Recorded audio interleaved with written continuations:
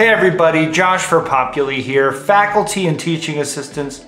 I'm going to show you something that might save you quite a little bit of time. Academic admins and registrars, you can listen up too.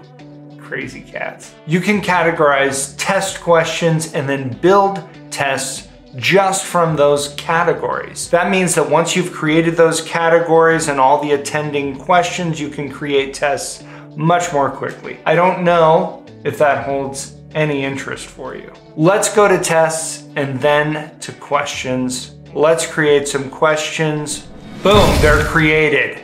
Also, for our examples in this video, we're just using multiple choice questions, but obviously you can create whatever question types you like here. These questions have various commonalities. They're different difficulty levels, so I'm gonna go through and add them to the appropriate difficulty levels. And to do that for this first one here, I'm gonna click on the 3 stacked dots, I'm gonna choose Edit Question, and then under Categories, I'm going to add a level 1 category by putting in the name and then clicking Return.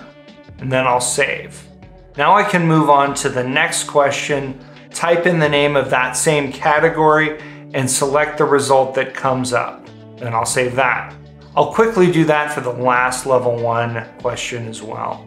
But we can add categories to questions another way as well.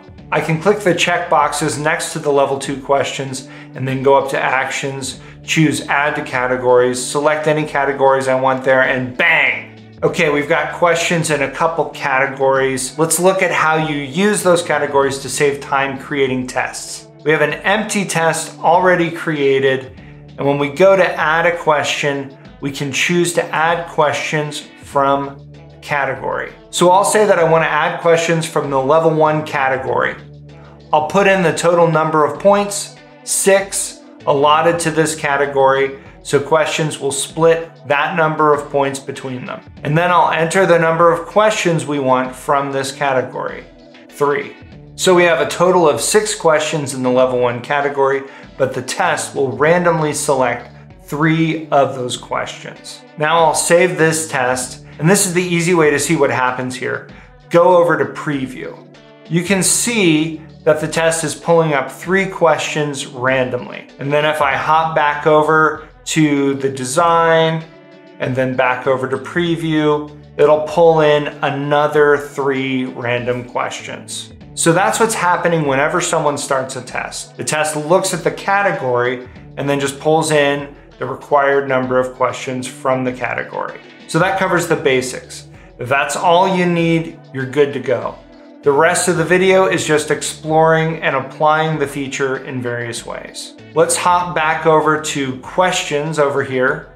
We have those various categories, and you might notice that the questions relate to each other beyond just these levels. I'll quickly add the 3rd level category. So we have the levels, but then we have some bear questions and some fish questions, some author questions, and some George Lucas questions. So we can apply some more categories across these questions. Bear questions, we're gonna click to tick those boxes, choose Actions, and we'll go to Add to Categories, then Create New Category for bear questions. Fish questions, click, Actions, Add to Categories, Create New Category.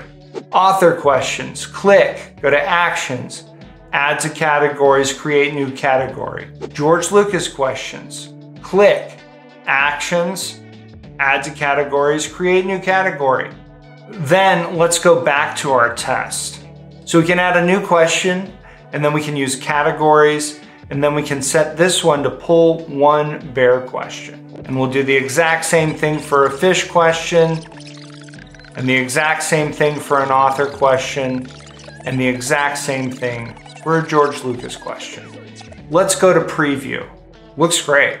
So your test can be made up of these various categories that just pull questions in. Let's get a slightly different angle on this. Say that you have a quiz every week. Every quiz has 10 questions. You add your questions for week 1, all 10 questions are added to the course and then tagged or categorized as week 1. Then you create a test that pulls 10 questions from the week 1 category. Then you repeat the process for week 2 and week 3 and so on. And then you get about 7 or 8 weeks in and you're gonna have a midterm with a bunch of review from those previous weeks. Then all you have to do is use the categories for each week to create the midterm. You add a category section for week 1, require 4 questions, then add one for week 2, require 4 questions, etc., back through all those weeks. Once you've done that, for all 6 or 7 weeks, you've handled at least the review portion of your midterm. Easy. And then you can do the same thing for the final once you get there.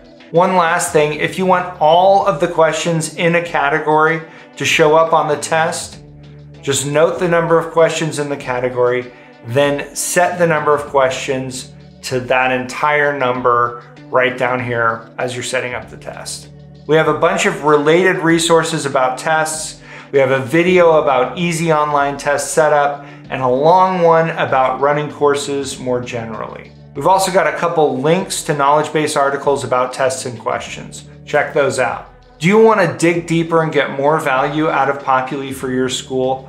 Join our Discord server. It's where Populi users can ask each other questions and capitalize on community knowledge. If you want to become a part of that community, go to Help in Populi and choose Join the User Community. That'll take you to a spot that has instructions about how you can get set up. I've been Josh for Populi. You've been great. Thanks for watching.